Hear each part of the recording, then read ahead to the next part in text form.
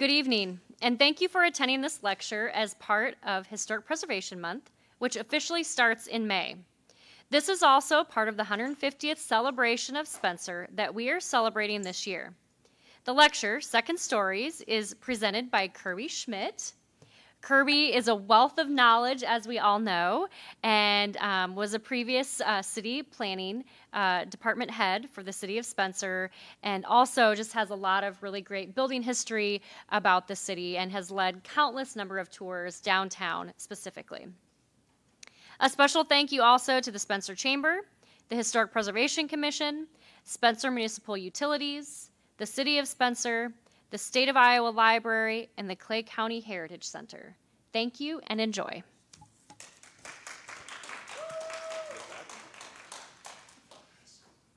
Good evening, everyone. Thanks, Sharifa, for that. So we're going to start. I'm going to have a little presentation first, a little dialogue, and then we're getting started. So, the information used in this presentation is a collection of various articles found in the Spencer Reporter, the Spencer News Herald, and photographs accumulated by the City of Spencer, as well as data extracted from the 1921 and 1945 R.L. Polk and Company City Directory, Spencer City Directory, the 1972 Johnson City Directory, the 1971 Spencer Centennial Book, the 1984 History of Clay County Book. One thing to mention while we go through this is the 1921 City Directory used the old addressing format that does not transfer easily to today's addressing. So, for an example, in 1921, we have addresses from 409 to 495, 14 addresses on the one block. So it's, you try to figure out which address goes to which building. So anyway, and also the 1921 doesn't specifically say what is upstairs. So it's kind of a interpretation as to what might be up there. So anyway, the years 1921, 1945, and 1972 were chosen because they represent three distinct eras in the history of the downtown business community. 1921, 100 years ago, is at a time in our history when Main Street has been filled in with business buildings from the river to the railroad depot. 1921 is a time in which we see a push to replace many of the original wood frame buildings with more substantial brick structures. And this year can also be used as a means to observe the type and number of business firms that have chosen to occupy the second stories within the downtown business district for the convenience of their clients. 1945, which is 76 years ago, illustrates the second story commercial uses in a post-1931 fire community. In 1945, the country was nearing the end of World War II. Private businesses during the war were forced into a holding pattern until the end of the hostilities. Rationing was the most of most consumer products was the norm. And so so what has changed in the downtown since 1921 and what has stayed the same? And are there more opportunities to live in an apartment downtown? 1972, 49 years ago, we see fewer businesses occupying the upper stories. 1972 was a time in our history when there were more opportunities for some of these business firms to locate in areas outside of the downtown. Consider all the new commercial development south of the bridge or along Highway Boulevard to the north. 1972 was just prior to when steam heat was discontinued for a large number of downtown buildings. And when the steam heat discontinuance was announced, building owners had to make a decision whether to reinvest in their properties to continue to be able to offer commercial or residential second-story rental space, or was the writing already on the wall because of the economics, reduced demand, and accessibility issues. Today's tour will commence on the east side of Grand, starting at 7th Street and proceeding to 3rd Street, and then return north along the west side of Grand, ending at the Tangney Hotel. This area incorporates the majority of the Spencer Downtown Commercial Historic District. So we start at 600 Grand, the Asher Motor Building. In 1921, the Asher Building was a single-story structure. In 1930, The building was enlarged and a second story was constructed that was used for automobile display and sales. About this same time, Mr. Asher sold all or part of his interest in the auto dealership to Rush Smith. Mr. Asher purchased it back sometime later. The second floor display and sales use was continued until the Asher Motor Company moved to the south side of Spencer in 1972. So, corner building was the Ashers. This represents a pen and ink drawing taken from 1928 showing the original building, and as you'll see, the, go for it, always. Where is it? Not working. Okay. So the corner of the building is open. That is a post. You will drive your car underneath that corner of the building to get your gas. That's a recessed entrance there that you could drive through to get your car serviced. Okay, go to the next one. Okay, 1930, there it is on the top. It's filled in. The big plate glass windows are up there. The corner's infilled. So, and that's just being done because there's actually a photograph that I didn't use that actually has a car transport in front, and the windows aren't even in yet. So, they're in home of Rush Smith Motor. So it's changed from Asher's just for a while, and then it goes back. Back to 28. Okay, so the next building we're going to talk about. I love technology. Okay, the pool building is the next one. It's the second one, which is now the Pizza Ranch. 530, and in 1921 it was 550. A two-story building was constructed by Ralph Poole in 1923 for Case Automobile Sales and Service. A second story contained 7 rooms and a bathroom, which could be used for a large apartment or for 2 small apartments or offices. The 1945 directory lists the Poole clothing store on the first floor and 2 apartments on the second, one of which was occupied by Ralph Poole. In 1972, 1 apartment was listed as occupied. Period photograph of the Poole building. So here's the story. So Sadie Hurd, daughter of Leslie Hurd, the next building, married Ralph Poole. Sadie owned Poole's, the clothing store, a highly respected women's clothing store. Ralph worked at the post office. Sadie and Ralph's daughter, Imogene, married Bob McDowell, who opened a children's clothing store in the south half of the building. Okay. Now we go to the Hurd building, which is the tall one here. $528 grand, the Hurd building. A 2-story building was constructed in 1915 by Leslie Hurd to replace a wooden frame structure. The first floor was used for an automobile garage, with the second floor for rent. This building survived the 1931 fire. The 1921 directory does not list a second floor use. 1945 shows the second floor occupied by the Glenn Hurd Real Estate Company and the Clay County Farm Bureau Insurance Company. In 1972, there were 4 businesses upstairs: Ryan Givens and Company, the Rental Credit Company, and the offices of Wayne Hurd and John Campbell, and they were accountants. So the next are 524, 520, 516, 514, and 5 grand are all single-story structures. And we'll go to the pre-fire. Oh, I'm sorry, I missed it. So there's the Hurd building. During the fire, there's smoke is coming up, but this is where it's still surviving. Everything else south of there went away.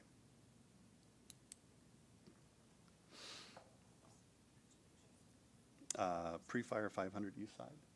There you go. This is a really fun picture. I just had to put it in. I know it's all about single-story buildings, and all those buildings that we talked about earlier are still single-story buildings before that. You see a lot of automotive use in this area, especially on the east side. Before these, they were lumberyard buildings and other wood frame buildings, but mostly livery, and then the livery converted to garages with the automobile. And so that's what you're going to be seeing. So Moore's Livery was Ewing's. If you ever hear of a Ewing livery, or Ewing Motors, that's where that building was, and the Moores bought it and converted that. Another fun, really old picture, 1918. This is probably looking from 6th Street, maybe even 7th. 7th Street looking south. You can see the Reporter Building on the corner there. Look at that. So there's the Reporter Building on the corner. And of course, these are all the wood frame buildings that are gone now. So now we're up to the arcade building. And this is what it looked like in 1928 when Asher remodeled it into, again, car sales and display, and for the sale of car accessories too. So notice how the facade is still the same above the arcade. That upper band, I believe, survived the fire. I think we've got some pictures of that where it actually survived the fire and got rebuilt around that. So now we're on the south end of the 500 block at the corner for the Moore Building. So 508, 512, excuse me, I'm sorry, the next one north is, I'm going to stop doing this. So there's the floaty Cornwall Building. Again, post-fire. No listing for 21. 1945 lists the Federal Order of Eagles Lodge, and 72 has no listing. And then the 504 is the Grand Theater, or the Solon Theater, single story.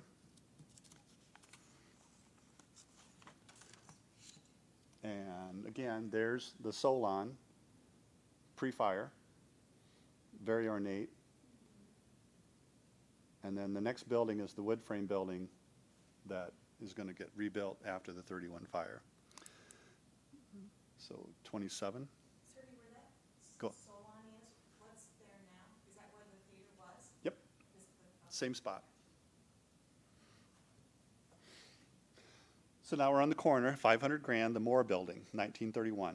And the 1921 shows numerous buildings at this address. F.A. Moore, which I think is Fred. Moore and Sons Real Estate. H.L. Stege, H-S-T-E-G-E, he's a broker. And I'm going to butcher this, the Alivero, A-L-I-O-V-O, I told you I'd butcher it, confectionery. And it doesn't list what's on the second floor, so the confectionery might have been on the first floor. 1945 shows 5 occupied apartments and the Mariposa Beauty Shop on the second floor, including Mrs. Fred Moore's residence. 1972 shows 6 occupied apartments, including, again, the residence of Mrs. Fred Moore. On the next, so now we're on the north end of the 400 block, the Redfield Building on the corner, which is 420, 422 grand. Originally constructed in 1915, rebuilt in 1931. 1921 directory as the R.S. Brown Insurance Company, L.R. Gartland Optician, G.L. McClanahan Dentist, J.A. Redfield, his residence, and in 1945, 4 apartments. In 1972, the Spencer Industries Foundation and 4 apartments. The next one is the Smith Knight Building, which is the bakery. And that is 416, 418 grand. Also built in 31. In 21, the original building had C.J. Coder is a dentist.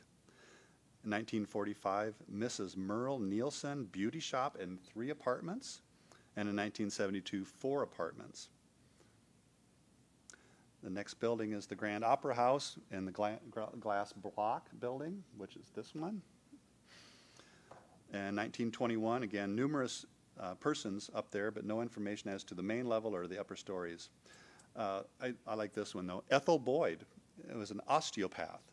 So we see a female doctor in 1921. Clay County Fair Association, C.E. Golly, dentist. Ida M. Jordan, music teacher. Spencer Commercial Club.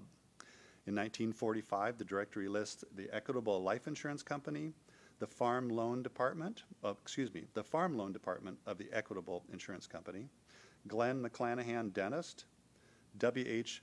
Clenderdine Dentist, Northwest Federal Savings and Loan Association, Thomas Thomas Insurance Company, the Public Loan Investment Company, Keith Thomas Insurance Agency, James Burrington Real Estate, James Fisher Insurance Agency, New York Life Insurance Company, B.K. Blackwell Real Estate, P.J. Clear Real Estate, American Mutual Life Insurance Company, Spencer Adjustment Bureau, and the Credit Bureau. Busy place. Just as a note, James Fisher was one of the insurance people up there. He moved to Spencer in 1914, opened a life insurance agency, which evolved into a general insurance and realty firm. He was very dedicated to the improvement of Spencer, and he served on various boards and organizations. And he developed both the Fisher and the Fisher Court subdivisions, generally described as being between West 9th Street and West 11th, from 5th Avenue West to 7th Avenue West. In 1972, the Community Credit Services, J.R. Getting and Company, Kenninger Galvin and Associates, and one apartment were upstairs. Now we're on the south end of the 400 block, and on so the Fraser Theater is right there, next to the glass block. And it's 406, 408 Grand, also built in 31. 1921, the original building had the Great Western Accident Insurance Company, Royal Union Mutual Life Insurance Company, and one apartment. In 1945, we had 4 apartments, and in 72, we had 2 occupied apartments, including William Flint. 400, 404 Grand, which is the large, that it is. You gotta love that building. That's a great picture too. The Nicodemus building originally. In 1921, E.E. Bender, the mayor, was up there. E.W. Wagner and Company, brokers. The Paris Hat Shop. A.W. Laird, physician. And in 1945, we had 8 apartments, and 1972, 8 apartments. So obviously, we went from a commercial use pre-fire to a residential use post-fire up there. Now we're pointed at the 300 block on the north end. Go ahead and just change it to the City Hall one. Yep, that's okay. So there is the original 2-story building on the corner pre-fire. Actually, that is from the fire picture. So people gathering to watch the fire. And that's the building in the background. It was also the People's Savings Bank originally. In 1921, a second story is not listed. In 1945, it was City Hall, the mayor's office, police department. And the Stitz brothers, barbers, were in the basement. And Edward Bender, clerk at the post office, was in an apartment. And Charles Bender, Clay County Treasurer, was also living in an apartment there. In 1972, it had been converted to a single-story building. Next building would be this one, which is 320 Grand. And 1921, Ole Knutson, a tailor, and I don't know if he was on the first floor or the second floor. 1945, the Ideal Beauty Shop and 4 apartments. And 1972 was also 4 apartments. 318 was the next one to the south. 1921, Mrs. Alma Peterson was a milliner. 1945, we have 1 apartment. In 1972, an apartment occupied by Newell and Peter Redman, who most likely was renting the space underneath. Redman Shoes. 316 is the Huseman building. That's the one right here, right next to the alley, which I believe is the brewery now. The Huseman building. In 1921, F.L. Kingdon, photographer, and again, he could have been downstairs in the first floor. 1945, an apartment. 1972, an apartment. South end of the 300 block. And we're going to be talking about the woman's shop next.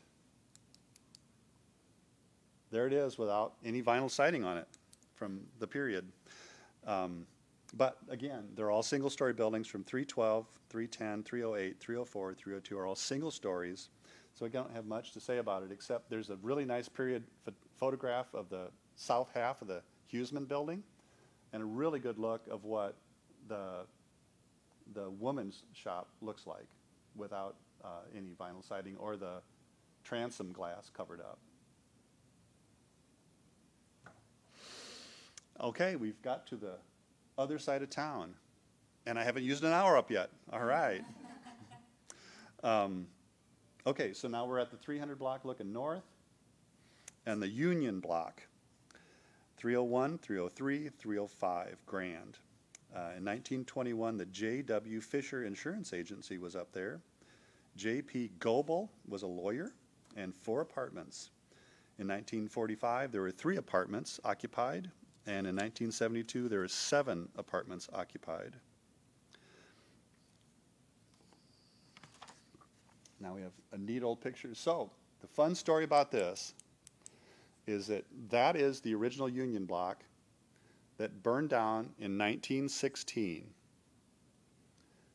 Look at the round windows up top and on the side. But if you were to go in the alley, you can see round top windows in the alley. So the whole building must not have burned all the way down. They rebuilt the front, more modern, with the square top lintels on the windows on the second floor. But it's got a similar brick design up there. It's not the same exactly. It's not rounded, but it's still got that. It's not a protruding cornice there. So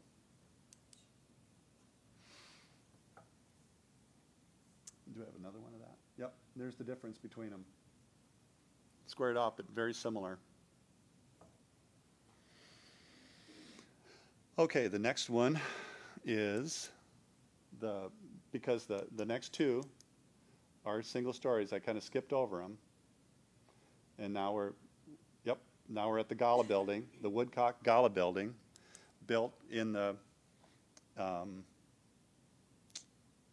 early part of 1931.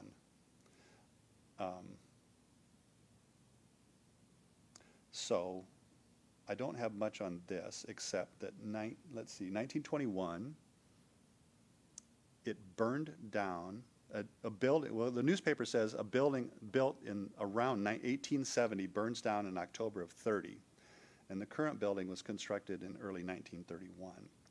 In 1945, there were 8 apartments, and in 1972, 4 occupied apartments. And I have some fun pictures, old pictures of this. So there is the wooden structure that burned in early 1930. Excuse me, late 1930. And there's the new building, brand new. And look where Redmond's is. They're on the other side of the street. And they're just moving in.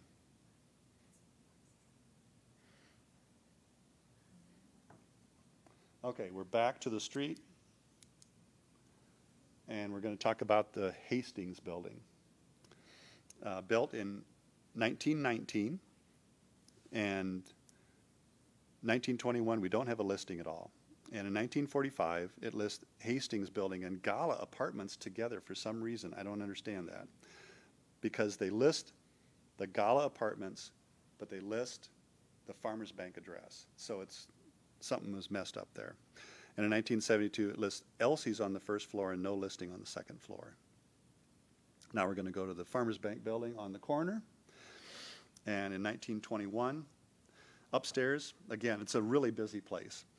J.P. Lippold is a dentist. The Sextant Real Estate Company, Smith and Went Contractors, P.J. Silly, Investment Banker, C.C. McCollister,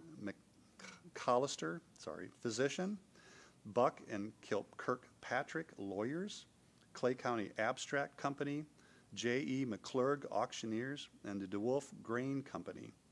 In 1945, rooms 1 through 10 were C.C. Collister, M.D., Claude Baldwin, Lawyer, and Clay County Abstract listed together, Clarence Bittinger Insurance.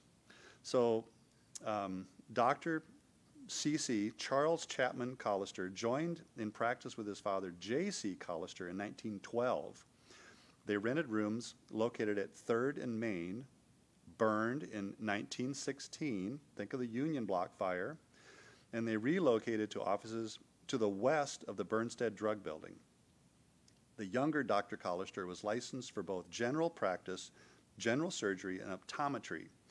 Many might recall the story of Dr. Collister upon hearing the fireworks exploding at the start of the 1931 downtown fire, presumed the noise as gunfire from a bank robbery downstairs, drew a gun from his desk, left a disrobed male patient in the exam room in order to curtail or stop a bank robbery, and upon returning to the exam room found the man's clothing, but the patient had left. Gotta love that story.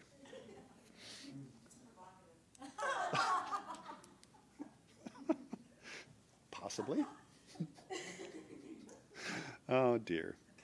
Okay, here we are. We're looking at the south end of the 400 block looking north. 401, 405, also listed as 409 in 1921. The McAllister block, also rebuilt in 1931. In 1921, we have the Northern Rural Telephone Company, Cornwall and Cornwall Lawyers, Iowa Securities Company, Spencer Loan and Abstract Company, Standard Oil Company, Western Electric Telephone System. In 1945, again listed as 401 to 405 now, Edward Davis Insurance, Moulton Moss Insurance Agency, Gilbert James Lawyer, Cornwall and Cornwall Lawyers, Spencer Loan and Abstract Company, Robert Miller Insurance, R.C. Mickeltree Real Estate, Dorothy Morisky, Public Stenographer, National Loan Association, Federal Land Bank, Security Acceptance Corporation, Olga's Beauty Shop, and the Iowa State Department of Health American Red Cross. In 1945, Cornwall and Cornwall attorneys includes Dean T. Cornwall, R. Morgan Cornwall, Wendell W. Cornwall, and Wilson Cornwall. In 1972, Bankers Life of Nebraska, Equitable Life Assurance Society, Iowa State Department of Health, Knit and Pearl Shop, North Central Adjustment Company Incorporated, and the U.S. Treasury Department, IRS. Now we're going to move down to 407, the Clay County National Bank Building, the tall one, the really, really good Art Deco one. In 1921, D.W. Bettis, dentist. 1945, Jesse Crosser, barber, was in the basement. R.R. Mader, chiropractor. Nathaniel Usland, chiropractor. Violet Beauty Shop. Charles Philgraff, dentist. A.M. Walling, dentist. Chris Peterson, insurance. The Moyer Loan Service. Mrs. Fay Tripp, real estate. Well, I gotta love that one too. Bankers Life of Nebraska, Investors Syndicate, County Agricultural Conservation Association, Agricultural Adjustment Association. And in 1972, we have American Red Cross of the Iowa Great Lakes, the Iowa State Area Social Service, Mallory Realty Company, Minnesota Mutual Life Insurance Company, and the Woodman Accident and Life Company. So with all those dentists up there, it had to smell like alcohol, right? And here's a really good view of the pre-fire at 4th Street looking north. You can see the McAllister block, the original McAllister block over there. You can see the original First National Bank, which was the Clay County National Bank. The strange thing is, so in 1920, Medlar builds their new building. They just get moved in. Frank Medlar dies. Medlars were in the 3rd floor of the bank building. And you can see Kahn's studio on that thing. Kahn didn't move in 21, but he was there in 22 because I found a thing in the paper that said he moved in. So it that 3rd floor must have been vacant for that 1 year that we chose this particular directory. So we missed that one, but Kahn was up there for quite a while. 411 Grand is also a single story. Once you go back to the We don't have that to number 11. Yep. Yep. So there's the 411 Grand. It's where the Kunith building, it's where the fire stopped on the west side. That one survived. The next one we're going to do is the J.S. Painter block, which is the IOF Hall, which is 413, 415 Grand, built in 1891. Mr. Painter was to build the lower floor, and the International Order of Odd Fellows agreed to construct the second floor and the roof. And the second floor was used for that purpose in 1921, 1945, and it was vacant in 1972. The next one is 417 Grand. I can't remember who's in there right now. That's a nail salon, Angel Nails? That's the nail salon. That's the Mexican restaurant. Okay. And I do have to admit, it gets really complicated right in here with the spacing of the doors on the original buildings. They each have their own door going in. Like there's a door there, there's a door there. I think there's a door there. The addresses get really complicated for me to try to figure out who exactly is where. So I'm not saying I'm really accurate there. So 417, 1921 lists a C.S. Graben physician at 457 Main. Also a Mary Jones residence at 489, and the Owl Club also at 489. So I know that the Jones family had a grocery store in one of those two buildings, and it makes sense to me that the one we're talking about right now, she would have lived there, because if that metal comes off, there used to be a bay window on the second floor, and the Jones family lived there. So it makes sense that that's possibly the 489, and the Owl Club was somehow in there too. That was Feldman's too, right? With that bay window, Feldman's? Well, but didn't Feldman's move one store too? Because didn't they have that one? They had, yeah, at one time they had, so Feldman's was this, when I was a kid, that's where Feldman's was. But I also understand that Feldman's was in that for a time too. So, yeah, and that's the really bad part about reading old newspapers, because they'll say John Smith's grocery is in the such and such 3 doors away from this guy's building, and it's like, and of course they're all trading buildings that I need more space, or they keep moving around, so it's really hard to figure out where everyone's at. So, in 1945, there is no listing. In 1972, there's no listing for 417. 419, the last, again, I wrote down, the last 2 listings I just gave you could have been in that building too, because it's really hard to figure out which. It gets a little bit easier on the next one, which is the Krause building, which is the Squire shop. 421, H.W. Krause building, built in 1913. 1921 lists the Guyot and Green Barbers at 491. 1945 has the Paramount Beauty with an E on the end instead of a Y salon at 421. And 1972 it lists 2 apartments. 1923, Grand, the Haygarth building, the one on the corner. 1921 lists N.S. Dyer Real Estate. In 1945, Clarence Coder, dentist. Richard Fair, optometrist, and George Haygarth, a lawyer. George Haygarth established his law practice above his father's drugstore building. William W. Haygarth built it and remodeled it. And in 1972, all we have up there is Claude Baldwin, an attorney. So now we are on the north end of the 500 block on the west side, and we're going to start talking about the Citizens Bank, which is the one on the corner, and work our way this way. I don't have a really good picture of that block looking north, so we're going to do it from that way. So 501, Grand, Citizens National Bank. 1921, Heald, and Cook lawyers. T.H. Johnston, physician. E.E. Munger, physician. Red Cross Home Service Company, and the R.W. Reamer, dentist. in 1945 was Clara's Beauty Shop, Waldo Solholm Dentist, Bowman Business Supply, Albert E. Munger Physician, E. E. Munger Jr. Physician, and in 1972, no listing. So Dr. E. E., or Albert Irvin Munger Sr., came to Spencer in 1885. He practiced in Spencer for 50 years. His son, Dr. E. E. Munger Jr., joined his father just prior to the Depression and continued to practice medicine in Spencer for 20 years after his father's death. The younger Dr. Munger was greatly interested in pathology and as it related to more accurate diagnoses for his patients.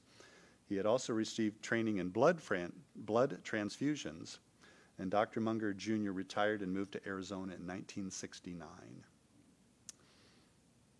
So there is the original 501 with the turret on the corner, and that building is still there. It's remodeled. The terracotta tile got put on and the turret got taken off. They remodeled it, and we've got news articles about when they did it and how much it cost.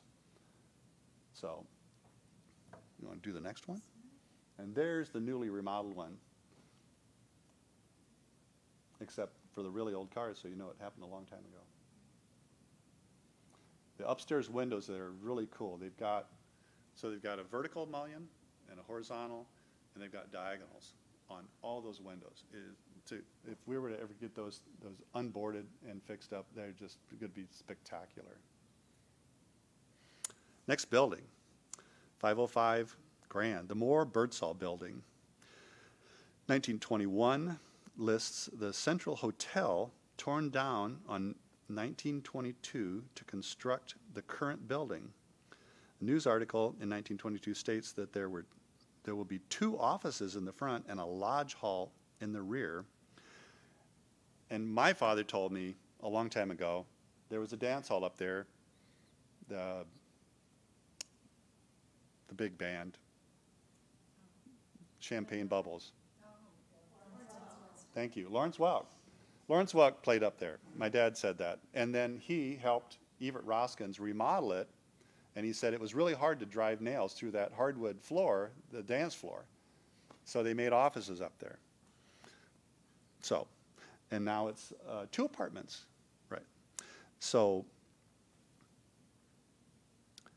in 1945, we have the Flugum Dental Laboratory, George Heald Jr., lawyer, Thomas Vint, office, John Birdsall, real estate, Earl Moore, real estate, Tyrell Insurance and Auto Finance Company, John Lippold, dentist, Spencer Reminder, Shopper's Guide, Clay County Selective Service Board, and in 1972 we have Maury Preston Agency and Insurance. So to go back to 1945, William and Agnes Flugum came to Spencer in 1931, just after the fire, and established the dental laboratory specializing in dentures.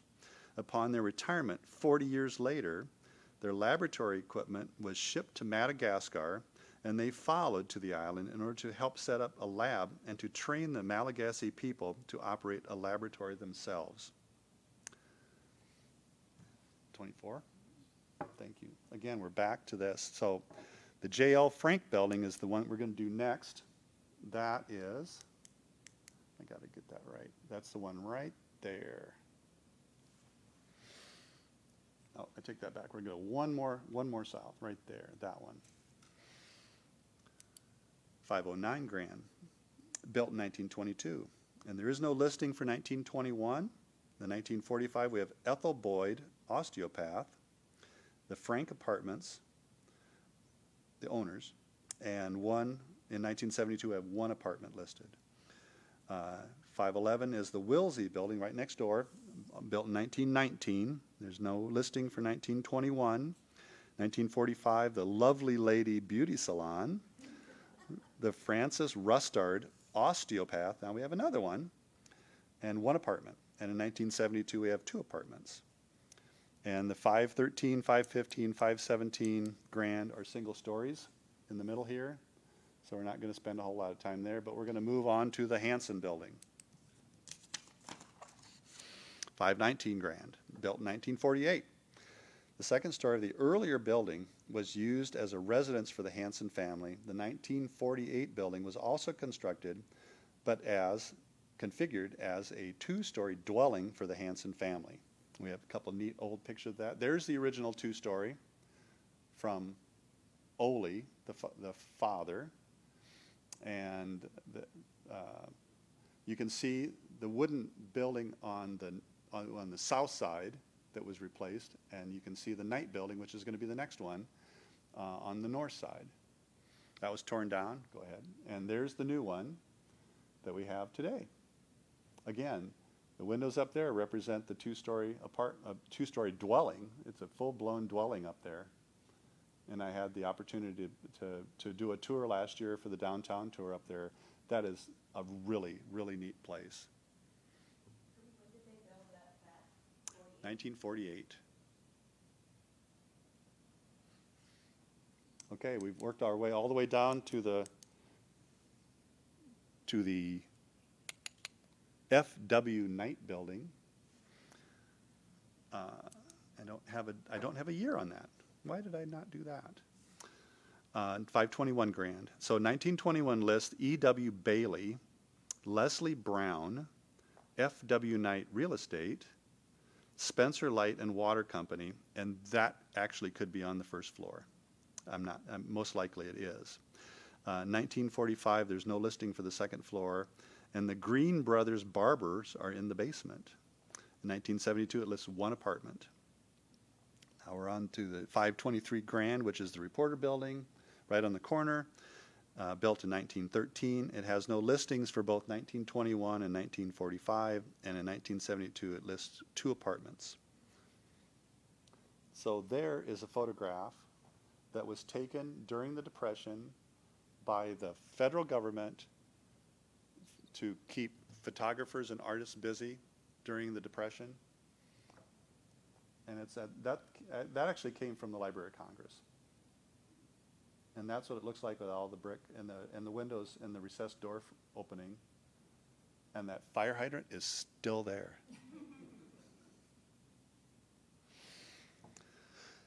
And now we're to our last address, 601 605 Grand Avenue, the Tangney Hotel, built in 1921, started in 1920, completed in 21.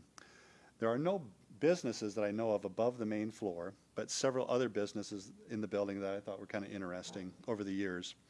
1921, we had the N.E. Driscoll Confectioner, William Ellis Barber, Harris Brothers Bus Line, J.W. Uncle's Billiards, and in 1945, we have the Driscoll Candy Company, Couch and Green Barbers, the Tangney Hotel Coffee Shop, Bus Depot Lobby, the Gift Shop.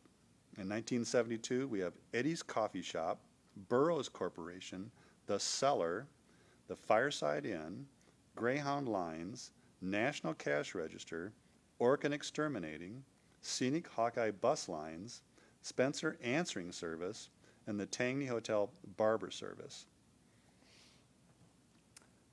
There's when it was just 4 stories,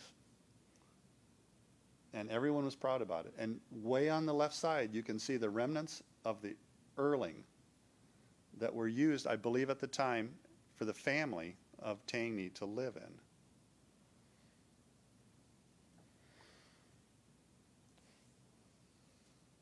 And we're back to the old photograph of downtown.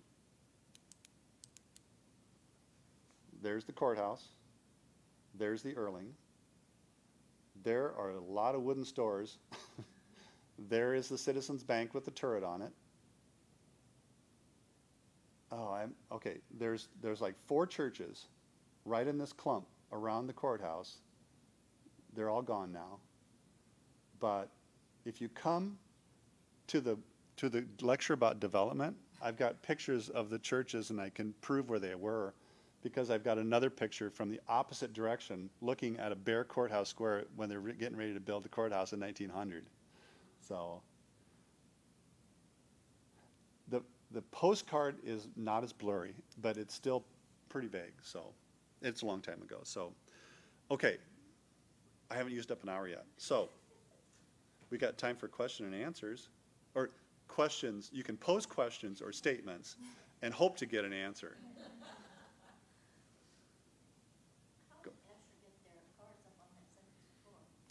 So the question is, how did they get the cars up on the second floor of Asher's? There was a ramp. They drove them up, and they drove them up for a long time.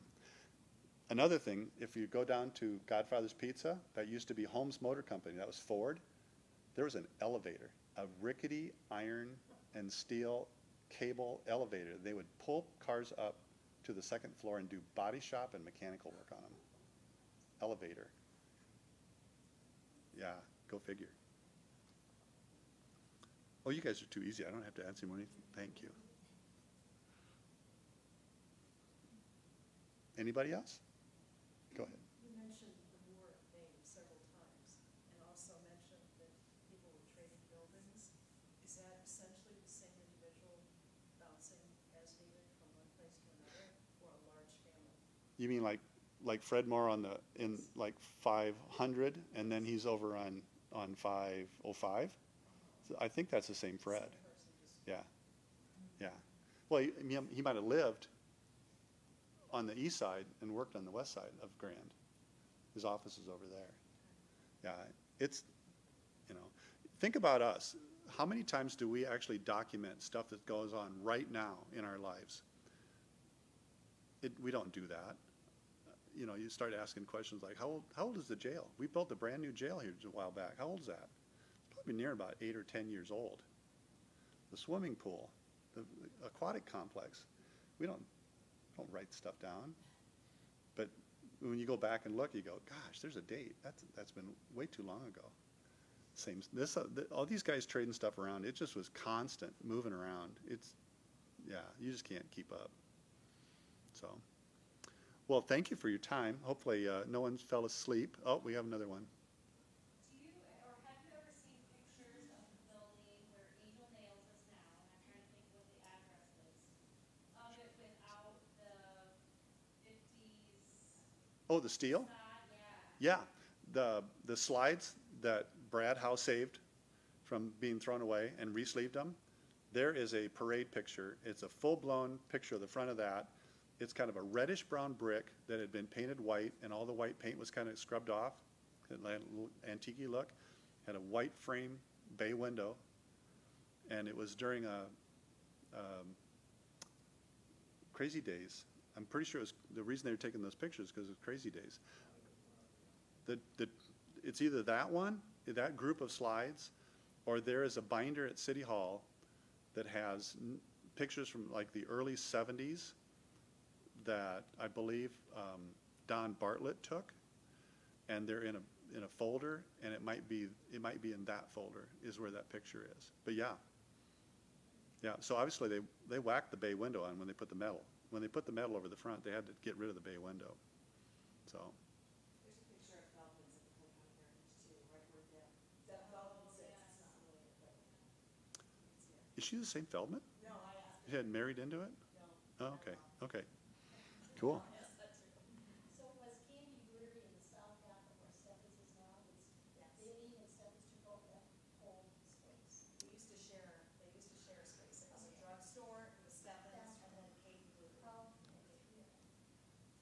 In Steffens building, or was it the north half of the bakery building?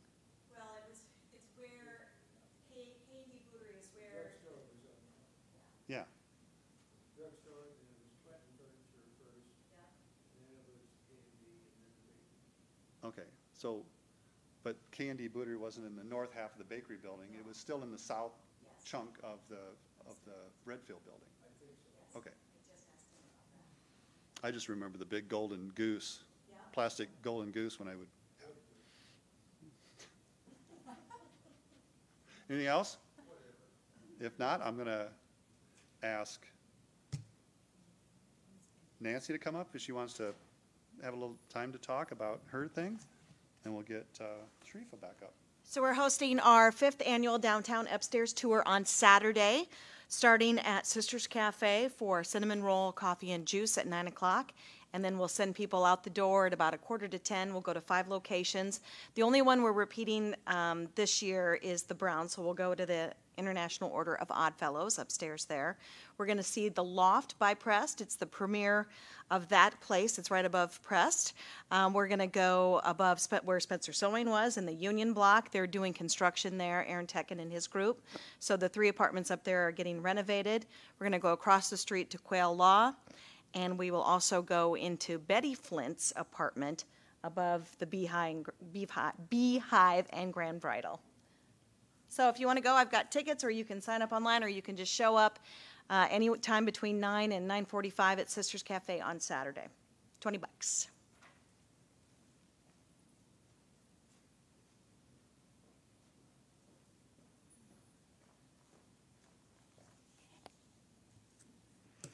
Well, I would like to thank Kirby for taking out of his time to pull all of this together. I don't think you probably had any fun doing it. I secretly know that you used to lock yourself in the library and do microfiche research. He's going to deny everything. They gave me the key. Yes, yes. Well, you locked yourself in. So, and thank you, Sandy, as well, for all of your help. And again, to everyone that helped to make this possible, especially to SMU for recording it, and for all of the technology that's provided here at City Hall as well.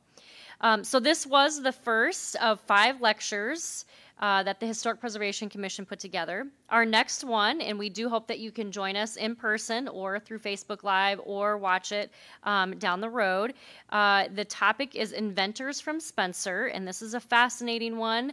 Tom Howe, who is a member of our commission, has actually taken this on and doing a bunch of research. So we will hear from family members of those that had inventions. Right back here in City Hall in the council chambers. Also, to find the replay dates, you can look at the Chambers Facebook page, the 150th Flag Fest Facebook page. We'll make sure and share it out on that, and also the Historic Preservation Commission Facebook page. And so that's on Thursday, May 13th at 5:30 here. The next one is Who Was George E. Spencer? And the speaker for that will be Steve Baumgars, and that's on Tuesday, May 18th, same time, same place. The following one on Thursday, May 20th, is regarding family businesses in Spencer. And I know Kirby talked a little bit about some of those, or you heard some of those names tonight. You'll be hearing them again during that session as well on May 20th.